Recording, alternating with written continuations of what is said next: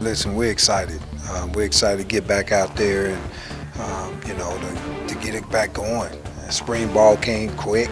I think we had a great winter workout for the 2 months that we was doing that, and now it's time to play some football. And instead of running around in shorts, it's time really to start doing some X's and O's, and I thought the guys did a great job with that. And so the excitement was very, very high. And our cornerstone, we brought them today. And so that's really what we talk about with our practice standard, having industriousness and enthusiasm. You guys did that today.